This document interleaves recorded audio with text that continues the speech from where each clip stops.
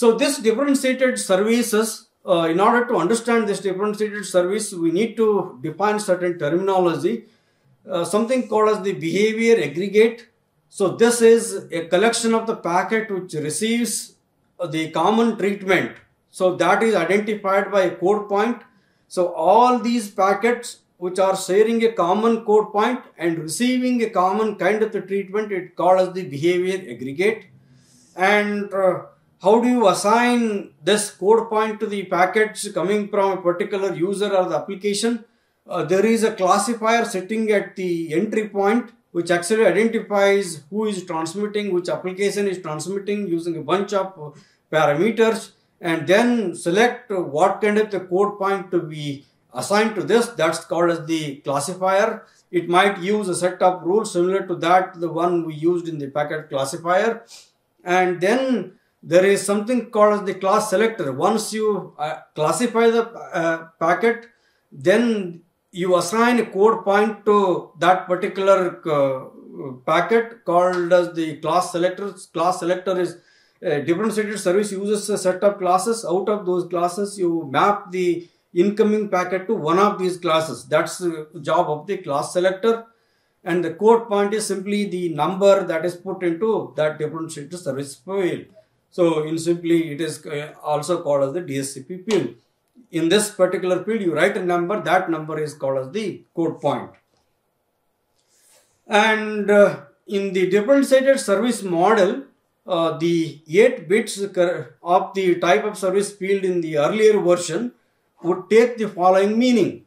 So the first 3 bits of out of the 8 bits indicate something called as the class selector. They identify a particular class of the traffic, and then the remaining 3 bits actually indicate the precedence or the priority with which the packet is actually dropped. A combination of these two. First, to select what class the traffic is. Within that class, there are multiple dropping preferences. So let's say hypothetically there are 2 classes. In the class 1, you have got might be 1, 2, 3, 4 kind of the dropping preferences. In the class 2 as well, you have 1, 2, 3, 4 dropping preferences. So that's how a combination of these two. First you select the class and then you select what is the dropping preference. And remaining 2 bits in this out of these 8 bits are actually not used, or if at all they are used for something called as the explicit congestion control. So ECN stands for explicit congestion control. The explicit congestion control is, there are 2 kinds of the congestion control. One is the implicit congestion control, what the TCP by default uses, which actually interprets the congestion based on the delay variations and the packet drops that are happening in the network. The second kind of the congestion control is something called as the network assisted congestion control, where the network tells the end host that I'm experiencing so and so kind of the congestion, you better reduce the transmission rate. So by setting the values in these 2 fields, the network actually or the router precisely tell the end host that you need to slow down the transmission. For that purpose, this is actually, these 2 bits are actually used. Out of the 8 bits, 6 of them are used for defining the code points, are used for the assigning the code point, and the remaining 2 bits are used for the explicit congestion control. And the way DSCP actually defined this service model or the code points is, it actually mapped the different kinds of the classes to one of what the IP preference model actually previously defined. So for example, there is something called the default one is the best effort service delivery model. There is no change in that one, and that maps to the routine service model or the routine preference that we had in the IP precedence model or type of service model. And it defined 4 different type of the classes called as the assure forwarding model. AF here stands for the assure forwarding. They are identified by number 1, 2, 3 and 4. So within that, for the assure forwarding, number 1, the class selector assured forwarding number 1 roughly maps to what is defined as the priority in the IP precedence model. And similarly, assured forwarding with the number 2 roughly maps to what is defined in the IP precedence with the as the immediate. You need to transmit that packet immediately, and so forth. The 3 define compares to the flash, and 4 compares to the flash override, and 5 compares to something called as the critical. 5 here is this EF stands for expedited forwarding. So the default one class, assured forwarding, 4 different classes identified by number 1, 2, 3 and 4, and the 5th one is something called the expedited forwarding model. So that's how the class is actually selected. So in some sense this is actually giving some kind of the backward compatibility. The same 3 bits that are used to define the IP precedence model or in the type of service field are mapped to the class selector in this differentiated service model. And within that, subsequently the next 3 bits define the priority of the dropping. So from low priority drop, if you have to drop it, then the priority of that dropping is low and medium and then high. So in every class, these 3 types of the dropping priority are defined. So you combine, you assign the number, binary number to this low, you assign a binary number to medium, and you assign a number to this high. So that's what is defined here. So low is indicated with the number 010, medium is indicated with 100, and high is indicated with 110. And the class selector here, assured forwarding class number 1 is identified by writing 1 in the first 3 bits, 001. That's the decimal 1 I am talking about. So you combine these two. When you see it in binary, so 001 followed by 010 indicate that this is the assured forwarding class. This packet actually belongs to the assured forwarding class number 1, and the priority for dropping this packet is low, meaning so whenever you want to make a choice, you drop that with the low priority, meaning you can actually drop that. If you go to the medium, then with certain higher priority, you need to forward the packet and you need to drop that with the even lower priority. When you go to the higher drop precedence, then you need to forward this packet with the higher priority, then drop it with the very low priority. That is the meaning of that. So you treat these three bits independently. So you might be wondering what is this 10, 12, why there is not 11 and 13 and so forth. That is because of the way these have been numbered. So the service class is always, in all the cases, it is 001, and these 3 are taking the binary value 010, 100 and 110. That's the drop precedence. So using which you combine these two independently, that's why it is actually taking this kind of the number. So same is repeated for the assured forwarding class number 2, 3 and 4. So the same low, still low is taking the value by 010, medium is taking the value 100 and high is taking the value 110. So all 3's are actually repeated. And the assured forwarding class number 2 is actually identified by binary number 010, and similarly 011 defines the class 3 and 100 indicates the assured forwarding class number 4. So that's how it's actually mapped to the differentiated, the IP precedence model. The expedited forwarding model is actually the highest priority model that you can think of. So that is actually identified by the number 5101, and then the highest priority within the drop precedence, that is 110. Together these two numbers indicate the decimal equivalent of 46. So that's what is actually shown here.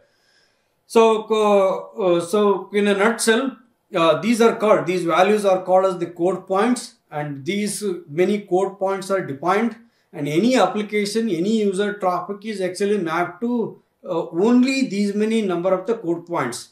So thereby it actually simplifies the notion at each router. So the operations at the routers are now simplified. What it need to do is to first look into this field and extract the 8 bits from the differentiated service field, look at the first 3 bits and identify the class and the next 3 bits, and then you identified what is the precedence for dropping, using which you make the forwarding decisions. You actually, router will understand, okay, I need to, if I have to drop, I need to drop this packet to this particular priority. If I have to forward this packet, and then I need to forward, this is expecting so and so, this belongs to the class EF, I need to forward it to very high priority without much of the delay, and if it is of the class 4, then slightly less priority is given to that in forwarding, something like that. So that's how you actually simplify the operations at each of the routers. Now routers don't have to remember the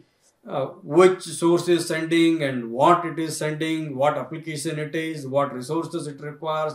None of these are actually required. Only it need to look into this particular field and then make the appropriate forwarding decision. So that's what the code point and the differentiated services is all about. So as I said, there are 3 classes. One is the default, which is the default best effort service delivery model of the IP. And when you set all the fields, all the 3 bits for the first 3 bits for as a 0, then that indicates the default. So default, this is also called as the per hop behavior. Per hop behavior is how the router, an individual router, will behave by looking at the values in this particular field, which is the DSCP field. So PHP stands for per hop behavior. Per hop behavior is how exactly the router is going to behave. So if it is a default per hop behavior, then if all the 6 bits are set to 0, 0, the class and the next 3 bits within the drop precedence are set to 0, that's the default one. And what it allows you is, if there is some router along the path, so if my source is here and the packet is going to D, and there are a bunch of intermediate routers, and if let's say the marking is done right here and it crosses 2 of them, and then if one of the router here probably does not understand what is the type of service field or the differentiated service field, then it can still forward that particular packet, because you don't need any differentiation right here when all the bits are actually set to 0. So that's how it actually maps. So if there is a router which also does not understand the type of service field, then also the forwarding can be done. And the default strategy, just although it says that it is the best effort delivery model, it tries to ensure that none of the packets coming from a particular source are continuously dropped at a particular router. The second class is called, as I said, is the assured forwarding. In short, that was denoted as the AF. There are 4 different classes, and these 4 classes actually guarantee some amount of the bandwidth and priority for different classes that defined. And the RFC 2597 is the one which actually standardizes or defines these service classes from 1 to 4. Similarly, RFC 3246 is the one which defines the expectations or what the network or the router is supposed to do when the a packet with this class is, this code point is actually set and it actually arrives at the router. So basically the goal is to expedite service, actually as the name suggests, is to forward the packet with a very high priority, and the routers need to find out always when a packet with the expedited forwarding set arrives at the router, you need to forward it with very minimum jitter and the delay, and also you need to ensure that the packet always finds an empty queue so that it can be scheduled for transmission immediately as and when it arrives. and it also expects some amount of the bandwidth to be guaranteed to this class of the traffic. So in short, you want to minimize the queue length. So shorter the queue length, then the chances of the packet getting lost or dropped at this particular router is actually minimal. So that is the expedited service code point is actually telling you. And that's how you have a set of code points, and those code points are put inside the IP packet header by the edge router or the first hop router, and then the subsequent routers within the administrative domain of that network as that of the edge router, which is putting that label, are going to make the forwarding decisions or giving the priorities to the packet using that code point.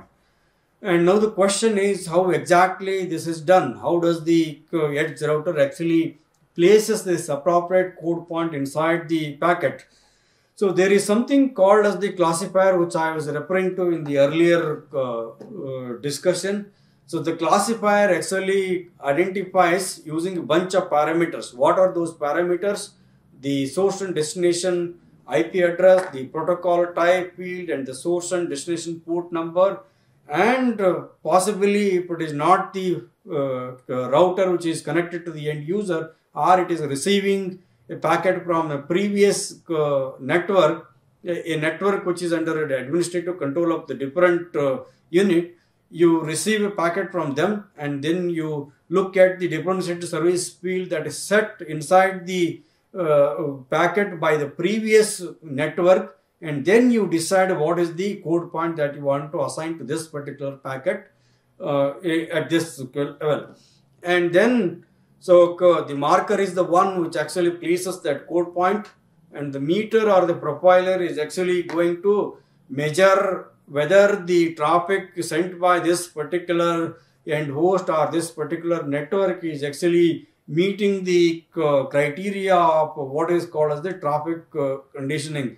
So is it falling under the profile, or in other words, in simple terms, what it means is if you are an end user, so whether the end user is transmitting at the rate that he or she is supposed to transmit. If it is violating, then what to do. So keeping the profile. Nowadays also you might see that the service providers also often ask that the peak bandwidth they told, I am going to give you 1 Gbps of the transmission rate till you exhaust cumulatively maybe let's say up to 20 GB.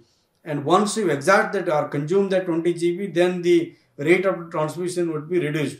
So in order to do that kind of the differentiation, whether to transmit this particular traffic or packet with that priority or not, the metering is also done at the edge router. Taking inputs from this one, the next component within this one is called as the safer or the dropper that decides to alter the either drop the packet, or if it is fluctuating, if it is, let's say, the traffic is not conforming to the profile, then the safer would probably put them in the queue and make them exit at a constant rate from this particular network. So that's what the whole system actually look like.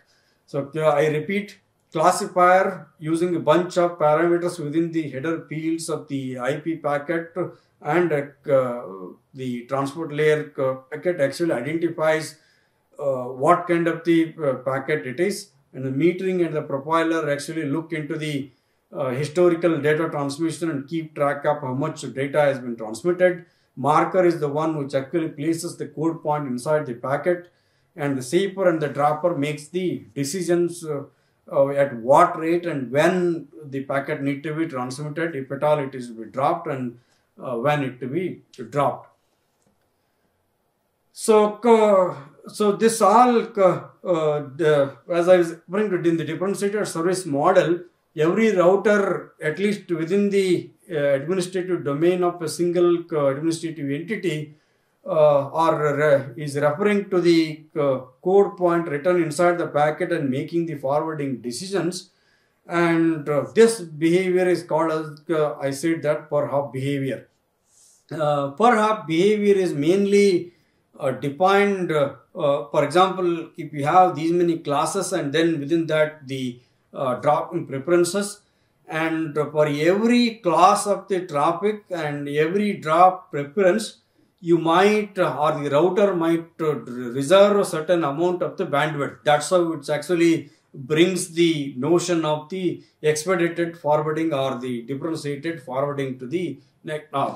So either you define the link capacity or you commit a certain amount of the buffer space for to that particular class of the traffic, so that the packets from that particular profile or the class is not actually dropped.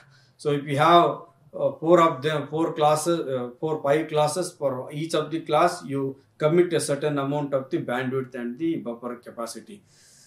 The differentiated service model actually assigns a priority or a code point to the every packet that is incoming, and typically the edge router or the first hop router does that, and the subsequent routers, at least within the administrative control of the same service provider, those routers are actually looking into the code point written inside the packet, and based on that they are making the prioritized forwarding decisions. So now the question is, how does the priorities, how do we actually bring the prioritized service to these packets? So one way to think of this is, I've got a set of queues, and each queue is holding the packets corresponding to a different class of the priority. Maybe the default service, which is class 0, is those packets are coming and sitting in this particular queue.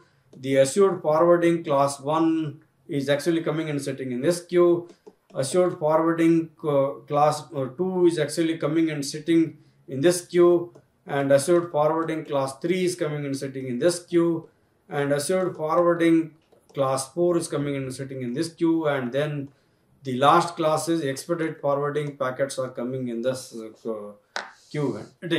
And the scheduler might pick up the packets always from the higher priority queue, and then if there are no packets available in the higher priority queue, then it can go and select the packets from the next higher priority queue, and so forth. So the best effort service packets will get the chance of being forwarded only when there are no packets which are sitting in the higher priority queues. And it is obvious to note that if there is a continuously arrival of the packets with a higher priority set, for example, if there is enough packets coming with the expedited forwarding code point at this queue, then the subsequent other code point, other packets with the other priorities will not get their chance to do the to be scheduled for transmission. So that is the drawback with the static priority. When you assign the priority, you always pick up from the highest priority queue, then this is going to be an issue. So packets in this queue might wait indefinitely. They may not find the chance of being forwarded onto the next hop. So in order to mitigate this issue, people also talked about something called as the weighted round robin scheduling model, where you assign a weight. Maybe for every 5 packets that I transmit from the expedited forwarding queue, I pick up 4 packets from here, 3 from here, 2 from here, 1 from here, and probably 1 from here. Or so with fraction 0.4 fraction of the packets, I'm going to forward from this queue, another 0.2 from this one, 0.15 from this queue, 0.1 from this one, and 0.5 from this one, and whatever is left over is from the other. So something like this. By telling your packet scheduler to at what order and what rate they need to pick up the packets from different queues, you can bring this notion of the differentiated service. And again, where to put that particular packet inside the queue is defined by that code point that is set inside the packet. With this, I'll stop it here. We'll come back and look at different kinds of the scheduling operations and what kind of schedulers I have in the next class. Thank you.